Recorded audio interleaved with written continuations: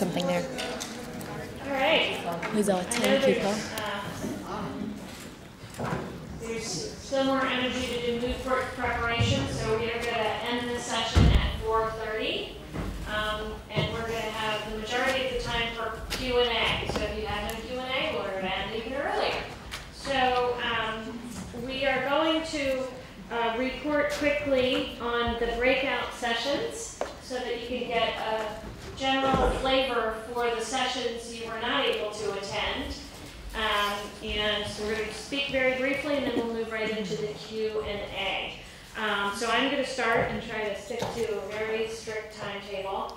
And I was in the session with Virginia and Rosemary Case on political participation, looking at political rights. Rosemary and I were focusing in particular on legal aspects in implementing the right to political participation for persons with disabilities, and focusing in particular on election access within this broader context of democracy and governance and democracy promotion, which is certainly an area that's where there's some funding by United States donors, by the UN, and by some of the other bilateral and multilateral donors. So kind of looking at this particular area of election access where DPOs have done incredibly interesting work, and increasingly we're seeing very successful legal challenges to restrictions and limitations on voting rights, on political participation for persons with disabilities,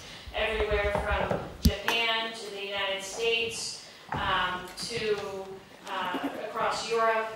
Some really interesting things are being done because no country in the world effectively implements the right to political participation for persons with disabilities, and most countries specifically discriminate on the basis of disability with respect to some element or aspect of voting, particularly restricting voting rights for persons under guardianship or persons of quote-unquote unsound mind.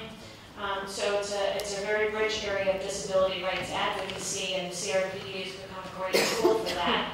One legal highlight, there was a case that came out before the CRPD was adopted, and that was for the African Commission, Burrett versus Moore. Really interesting case. It's actually a right to health case in many respects, but the commission in that case said that the removal of voting rights for persons who were in a psychiatric hospital in the Gambia, that was impermissible and a violation of the African Charter. So it was a health rights case, but they actually seized upon some other rights violations, including political rights violations. So really interesting and rich area. I'm now handing it over to Virginia to talk more about this area. Thank you, Janet. So I've got 3 minutes to quickly give you a little bit of a taste of some of the country-specific examples that we talked about of both barriers and some good practice examples. We started off the conversation by talking about the electoral cycle, which is 3 different phases around the election process. So the elections are more than just election day.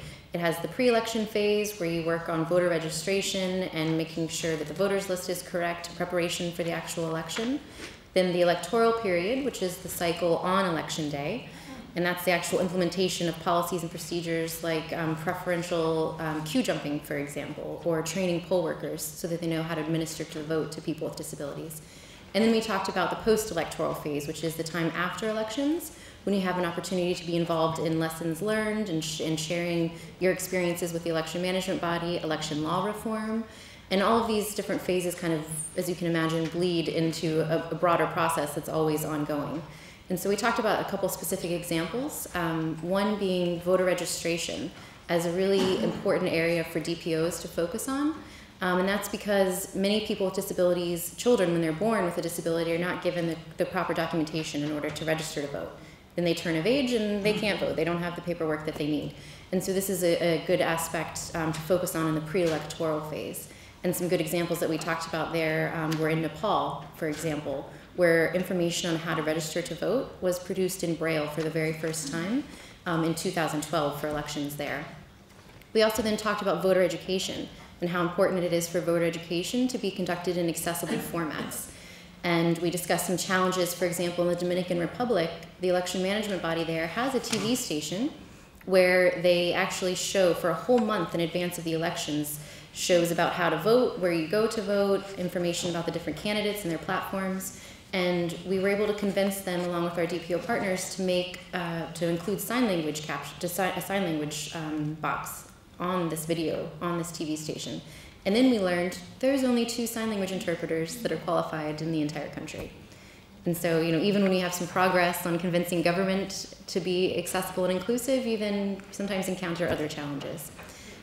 We talked about examples of ways that you can ensure that voter education is inclusive that don't cost any additional money.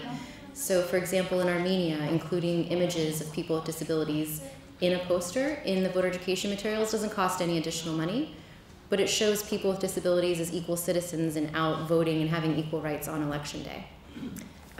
We talked a little bit about election observation. Many election observer groups don't include questions related to disability access on their checklists. So they're the ones that are determining and writing these authoritative reports on our elections inclusive and free and fair, and they're leaving out 15% at least, in most cases, of that country's population in that reporting. And so the need to do a lot of advocacy with election observer groups in order to adjust their questions, but also to encourage them to recruit people with disabilities as observers.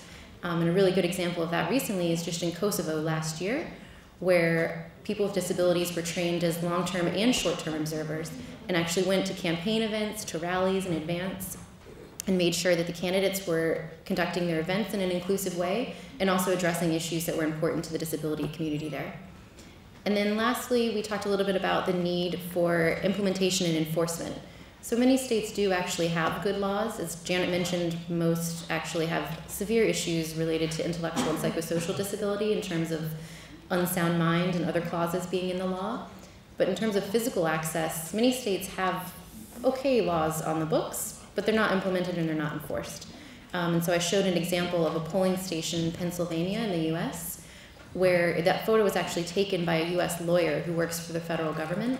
And his whole job is to go out on election day and monitor compliance with the Americans with Disabilities Act to make sure that local precincts are making their polling stations accessible. And so in this instance, the federal government will actually sue local governments for not being compliant. And so that's a really unique aspect in terms of ensuring that what is written down on paper is actually implemented. And so I've just got my time is out. So pass it down the line here. Well done. Well done. Okay, so in our breakout session, we were looking at Article 19 in practice, so Article 19 and Article 32, and what that looks like in practice. So we looked through the concluding observations of the CRPD committee to identify some of the issues that the committee has repeatedly highlighted to the different countries that have come before it on Article 19. And so what I'd like to do is to quickly say what some of the issues were and to quickly say then what some of our proposals were, and then highlight some remaining challenges that we left open as questions. So on the issue of deinstitutionalization, for example, one of the key issues, of course, was the continuing use of funds of development funds to build more institutions. And we also saw how in the context of developing countries, there's a link between Article 24 and Article 12 in which, because of continuing segregated education for children with disabilities in developing countries do experience institutionalization in that regard. And one of our proposals then was that DPOs should use shadow reporting to the CRPD committee to highlight this link between Article 24 and Article 19 in the context of developing countries especially. But the continuing challenge there is the cross-life course discussion that is not yet taking place. In many places, the discussion between children, rights organizations, older people's organizations, and DPOs on this issue of institutionalization hasn't taken root yet.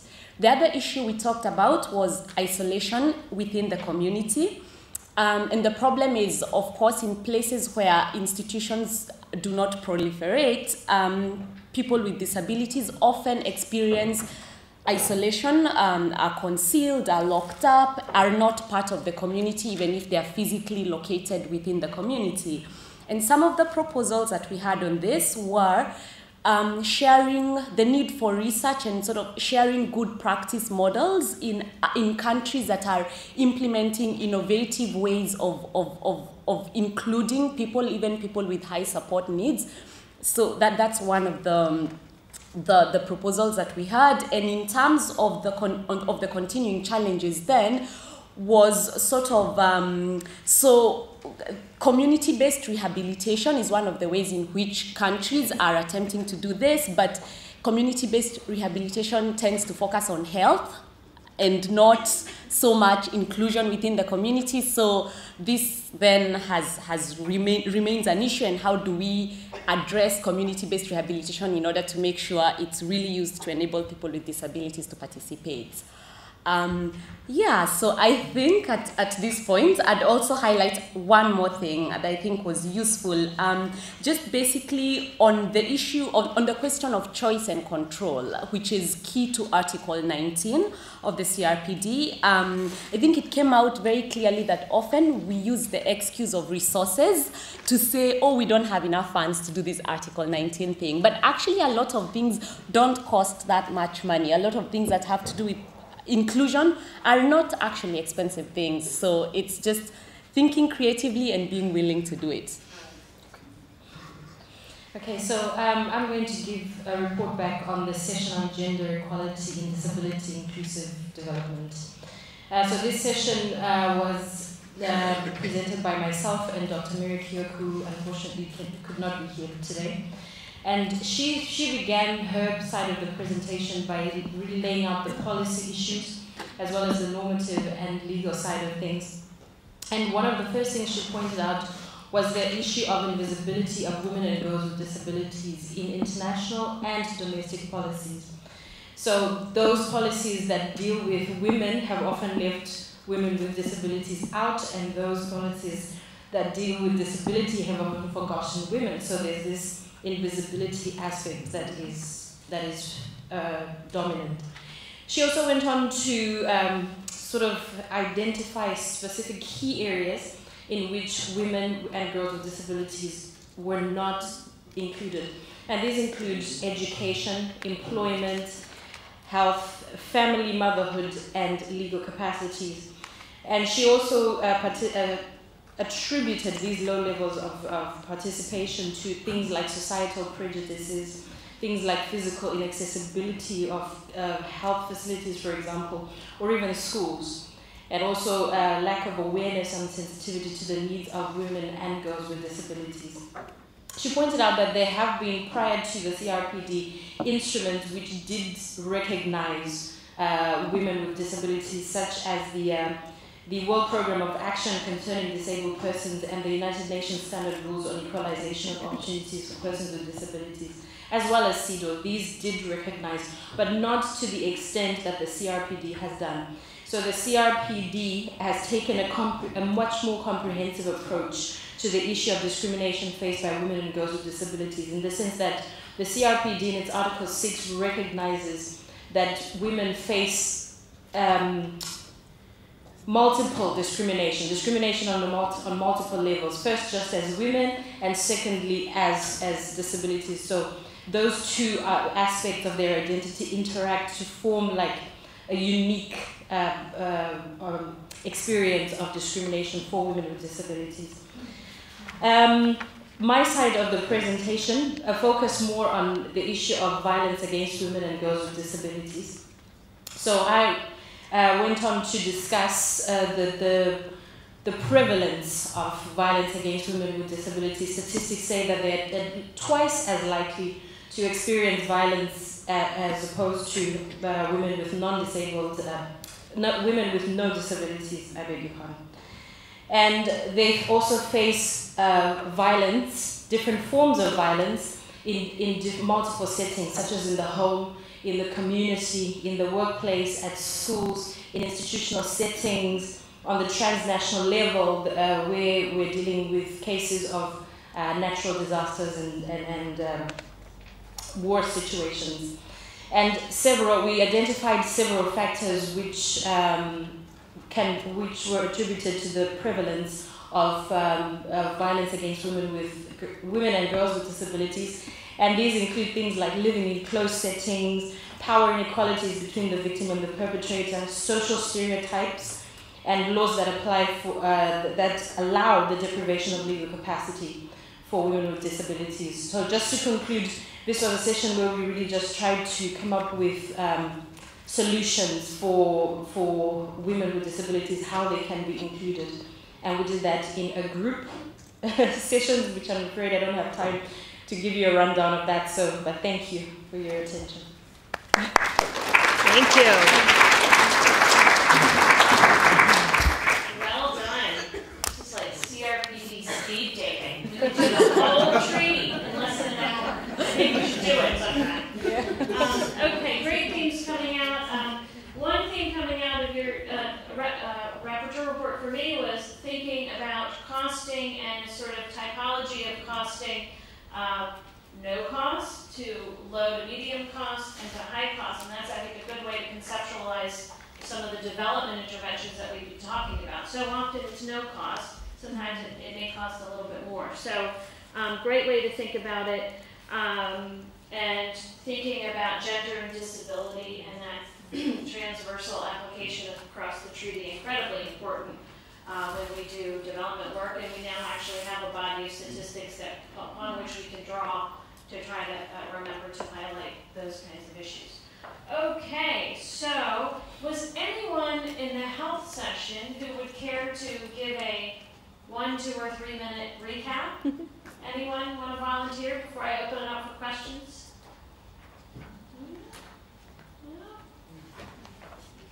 Okay, great topic. Article 25, access to health care.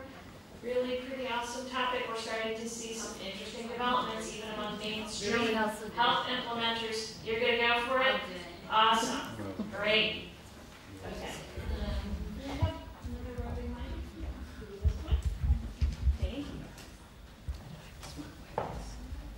Hi, so in the health session, a lot of what we talked about was kind of the right to health and kind of breaking that down within disability and what are the core concepts of human rights that are found within the right to health. So things like access, coordination of services, individualization of services. We started out by kind of also talking about the different models of disability because the right to health gets a little bit complicated when you're talking about disability and you're looking at the medical model versus the social model versus the biopsychosocial model and different things like that, and kind of teasing out what are the ways that we think about persons with disabilities and access to health care or the way that they interact with the health system or are treated in the health system. So it was also kind of a workshop type of model, so had different kind of health problems and people in small groups could look at those.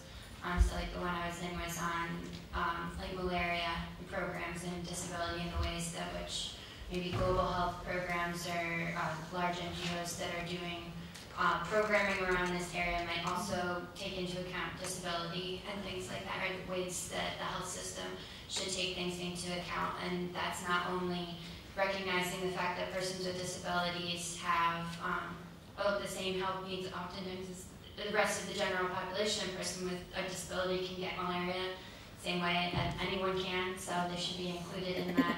And then also finding ways that health needs that persons with disabilities may have that might either be exacerbated by it or be a result of certain mental or physical impairments that people might have, how those are treated within the health system.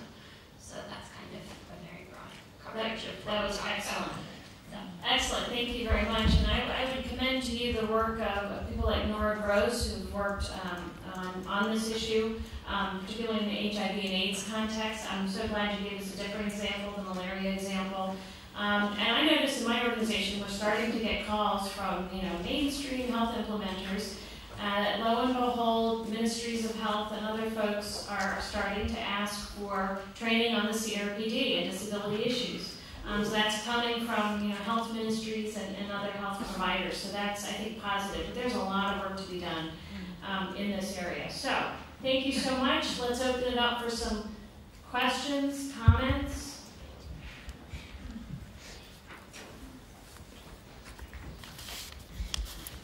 Yvonne?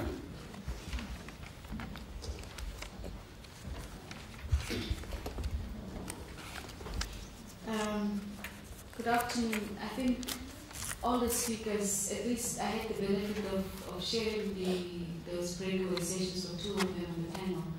And I think those sessions are extremely important rather than the plenary in terms of direct and more engaging interaction with the experts in the field.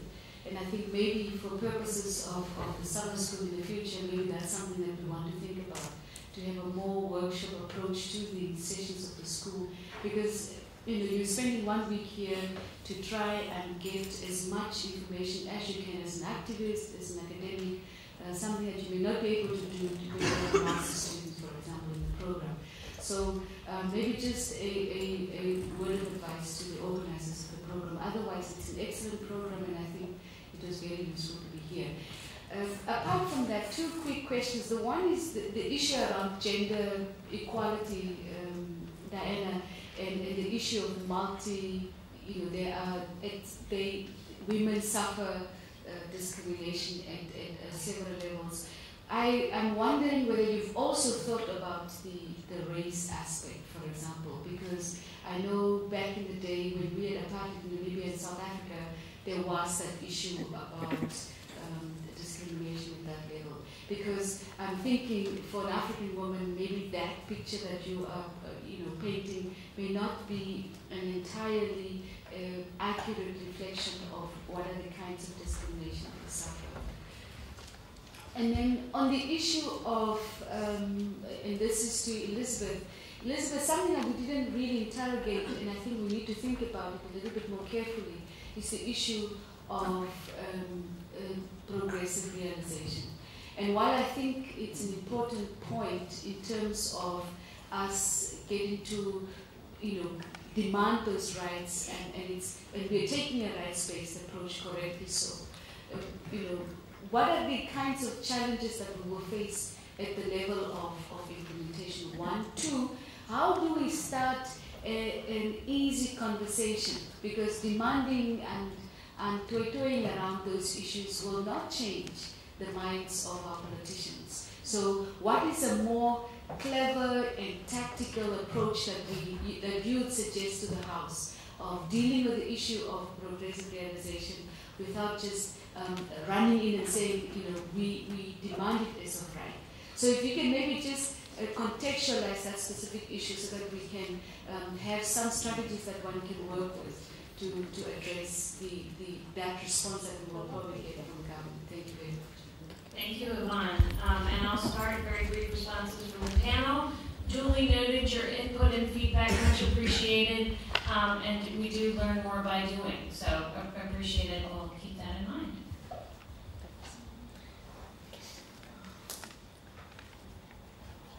So I think I'll go first on your question that was directed to me. You're absolutely right. I think gender and disability are not the only 2 axes that intersect in order to create a unique experience of discrimination. There's also, like you rightly say, the issue of race. So in this case, we're no longer looking at a double axis of discrimination, we're now looking at a triple axis of discrimination. And you're absolutely right, that's something that should have been highlighted as something that which creates a unique experience of discrimination, and I guess in a sense also complicates the solutions that we would then have to come up with in order to tackle this problem. But you're absolutely right, race does come into it. It's one of the axes that interplay with the other forms of identity. Okay? Because you cannot separate the person, right? She is a woman, she is a person with a disability, and she is an African woman. You cannot separate those aspects of her. So those aspects will all interplay together and create a unique experience of discrimination. Thank you for bringing that up. Thanks for your question, Yvonne. I think that on progressive realization, in Article 19. I think this is one of the places where we see very well how the CRPD completely blurs the line between rights that we traditionally thought of as civil and political and those that we traditionally thought of as economic and social rights. Because if you look at 19A on its emphasis on choice, that's more civil and political, and C is more services and, you know, which include all manner of things, health, education. So that's the first point that I wanted to make. But I think on the point of implementation, how do you bring it down to the ground? It's a question that we've been grappling with, and I'll give you a concrete example. So on the issue of institutionalization and mental health care in Kenya, so one thing is for sure, our national mental health institution is a pretty awful institution, Mathare Hospital. On the other hand, we are beginning discussions with government about the right to legal capacity with the Human Rights Commission. So on the one hand, we would like to bring a case on strategic litigation on that hospital because, I mean, conditions are awful.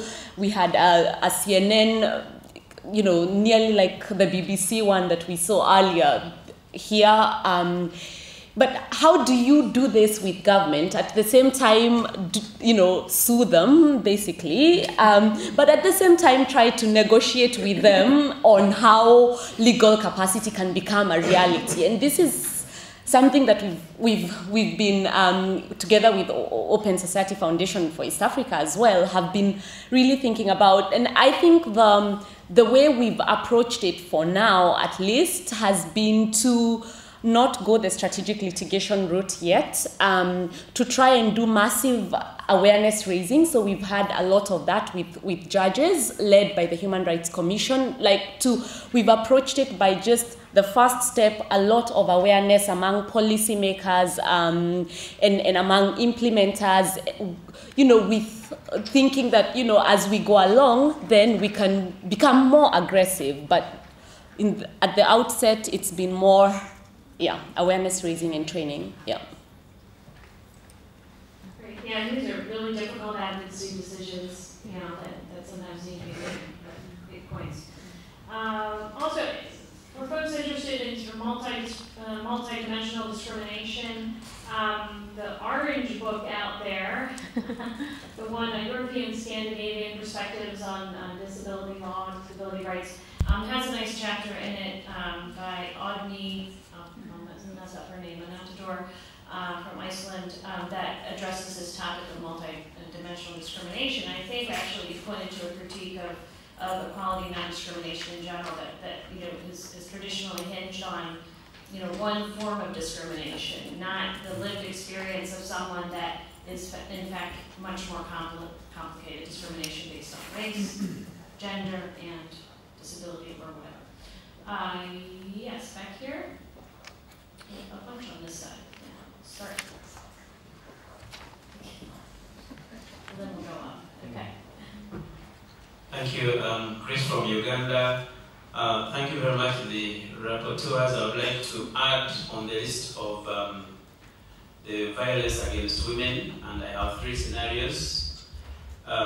One is that apart from those that have been highlighted, there is further violence against, for example, a girl child, where, for example, a case in point is where, for example, you have got a disabled mother who may want assistance from the daughter, and the daughter is at school preparing for exams, but the mother wants the daughter to guide her. This is a real case scenario where the daughter came and complained, my mother cannot listen to me, I have exams to prepare for, but she wants me to guide her or help her push her wheelchair. So in that case, the rights of this girl child are violated. The other one is a generic one where when mothers give birth to several children, and in this case, in particular, children with albinism, there are cases where the husbands have either deserted the family, leaving the care to the mother, and for me, this is also another type of violence against women where they have to look after these children single-handedly. Then the last one is violation of women's rights by the disability movement itself, where there's internal violence, where the men discriminate the women internally, for example, in a DPO. And this can be seen in, for example, lines of employment, but also in practical terms where the consideration of women is not put into limelight. When meetings are being called, no gender considerations are made, and I think this is another set of violation of women's rights. Thank you. Thank you. Can we go 2 rows back? Thank you. My name is Gao Wei. I'm from China. My question is also on the gender equality perspective. I'm concerned about the cooperation or non-cooperation between women's rights activists and disability rights activists. Noting the importance of gender equality perspective in promoting disability rights. However, in China, the situation is that there is very little cooperation between these two groups. Many of the DPOs in China are led by males who do not necessarily have gender awareness, and except some parents' organization, but their focus is not on gender equality simply because they're the mothers who undertake more of the function of caring their children. And also for women's rights activists, they're not very much involved in disability rights movement either, because according to some feminist theories, sometimes women are somehow related to disability in terms of lacking some of the ability or less capable. So somehow they feel reluctant to get involved because somehow they felt due to the negative image attached to disability. But things are improving. Recently, we do have an anti-domestic violence law, which is a draft, and it's collecting suggestions from the public. So there are actually some disability rights activists. They are standing out saying that, okay, so what kind of challenges are faced by women with disabilities in this kind of cases? But still, the cooperation is not that much. So I'm just wondering how is the case in other places, or do you have any suggestions on that, how they can cooperate better? Thank you. Thank you. And one more right up here. Good afternoon. My name is Adaobi Ibuka from Nigeria. My question is to Virginia. First, I want to say I wasn't part of the class because I was torn between two areas of disability issues I'm very passionate about. So I don't know if this question has been treated, but I think I should just ask. You talked about rights to vote in institutions. It's an area that in Africa and maybe in Nigeria, we are seriously struggling with. I know that in my office, we are still in court with the government just for prisoners' right to vote.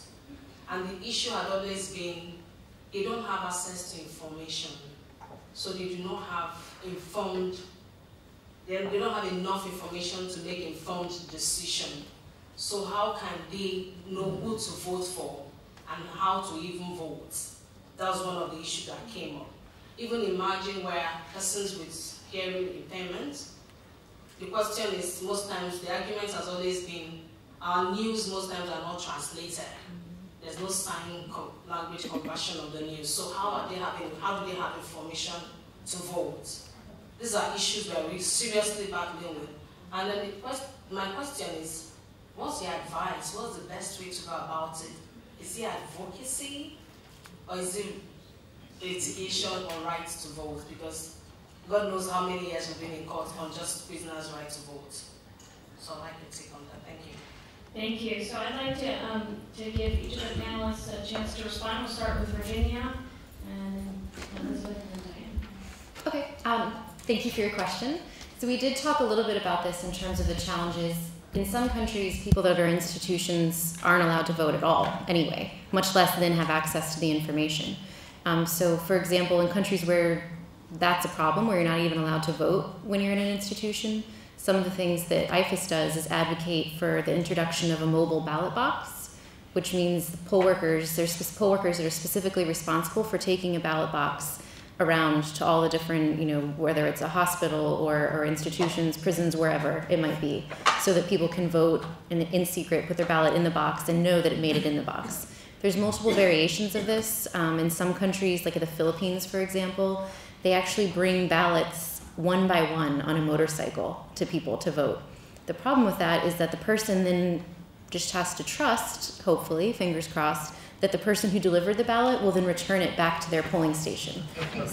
So in that case, the Philippines was willing, it's, cross your fingers, hope that it makes it there. So the government was willing to make the accommodation, but they wanted the ballot to end up in the same polling station where that person would normally go if they were back in their hometown. And so that's how they ended up having this sort of literally one by one sending people out on a motorcycle with a security guard. So can you imagine the infrastructure that was involved in that? Having a poll worker with a security guard, with his gun and everything, the two of them riding motorcycles all around town, one by one, giving out ballots, and then bringing them one by one back to the right polling station. So it's a positive step that the government took, but maybe not the best.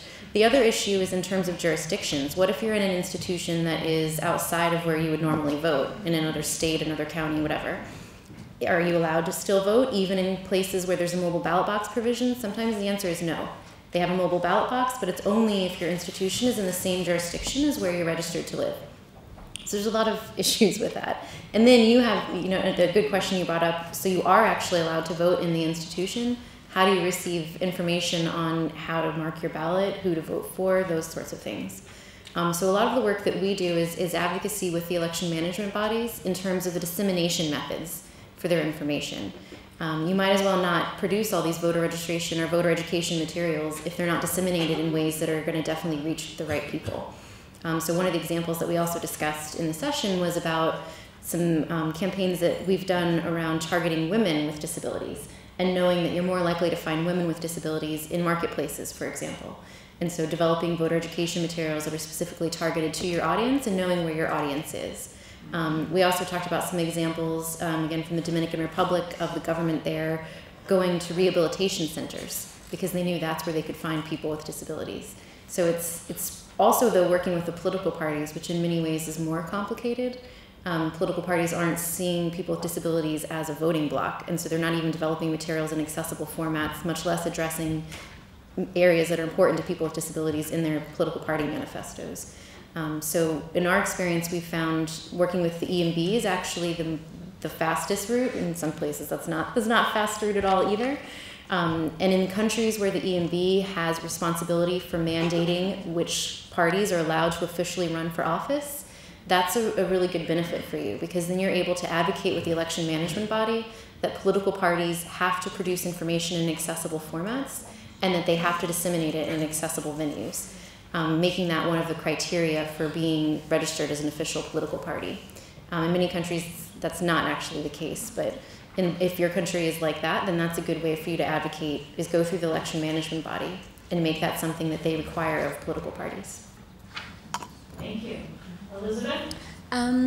I'll take just the question on violence against women, the one where the woman with a disability needs assistance from her daughter, which then impacts on the child's right to education.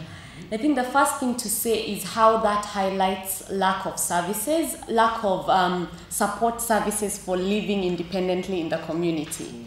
That example really highlights that. And I mean, it's a difficult question. What I'd say is there are beginnings of social protection sort of solutions. The government of Kenya has begun to pilot cash transfer programs to people with disabilities, which then put some money in the pocket, like we had from the other presentation, which will then allow the person to hire or to have, to pay for assistance from someone else if the person doesn't have a job themselves. So that's one thing.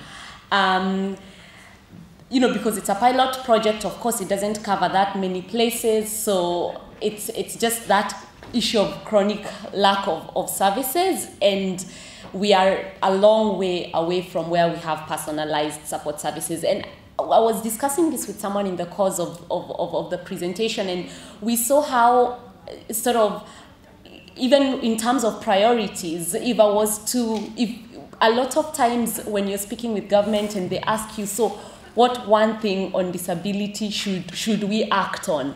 And and it's really, really difficult, but I can assure you personalized support services in our context, it will not be the high priority, because they will say, well, family can do that, yet we see family doesn't always do that. But at a certain point on this one, I have to say, in my context, compulsory school primary education is, if a parent doesn't do that, it's actually a criminal offense. So I think these are hard choices, but at a certain point, a line needs to be drawn in the sand, like we said earlier, and say, certain things, a child needs to access education, and right. Yeah. So I'll take your later two scenarios, since Elizabeth has taken the first one. The first one being the one about the mom who gives birth to a child with albinism and then is sort of almost punished for that. I think what that demonstrates is the kind of societal prejudices which are a huge, huge problem, and mostly are a huge drive behind discrimination, especially the one that is faced by women with disabilities. So I think it's a complex issue at the same time, because it involves sometimes cultural beliefs, cultural values, or religious beliefs, and oftentimes these are quite deeply rooted. As far as people know, like for example, in one part of Africa, I think it's in Tanzania, where it's part of the religious belief that if you have body parts of someone with albinism, then that will make you rich. Yes, well, thanks for that. She says it's witchcraft. So this is just, I think, an example of some of the very harmful societal beliefs. And I think there is really no way around it except just to try and educate people, just to try and sensitize people about the rights of persons with disabilities. I wish there was like a shortcut way. If anybody has a shortcut way of doing it, I'd love to hear it. But I think it's very important to just push that awareness raising point forward. And then the last point that you raised was about internal violence, where the men discriminate against the women. And I think this is something, it's a challenge that is faced by women in general, but especially by women with disabilities. And that, I think the point of our discussion yesterday was we were trying to come up with solutions. All right, what we have these discriminations, what do we do about them? How do we advise governments when they're coming up with policies on how to address these issues of discrimination? And I think this might sound like a legal answer, but we have to think about things in an equality framework. I like to sort of think about things from an equality framework, is that our starting point needs to be the recognition that everybody is inherently equal, right? Regardless of difference, regardless of race, regardless of gender, regardless of any other attribute, human attribute, we all start from a basic point of equality. And I think taking it from there, if we start to generate policies that have or work from an equality framework, I think we'll actually get somewhere. Though it can be a long road and be a lot of hard work. And then finally, I think there was a question up there as well about women's rights. That women's rights don't have knowledge on disability, and then disability activists don't have knowledge about gender. And I think this is it. This is the point we were trying to highlight yesterday, was the invisibility of women with disabilities in particular from all the discourse that has been taking place around violence against women. I think the discourse around violence against women is old. I mean, it started long ago, which is a great thing. But it has, in a lot of senses, left out women with disabilities for one reason or another. And I think this is one aspect of the CRPD, which I think is quite positive, is the very fact that it recognizes that women with disabilities do face a unique experience of discrimination, and because of that, when governments formulate their policies, that intersectional discrimination needs to be at the forefront of their minds in formulating any policies that deal with those sorts of things. Thank you. Thank you. I'm going to bring the CRPD speed dating to a close. Thank you so much. Thanks to everyone. This evening, there is a special event, an international dress-up party, to be defined as you would like to define it, I guess, at 9 p.m. in Busker Brown's in the heart of Galway City.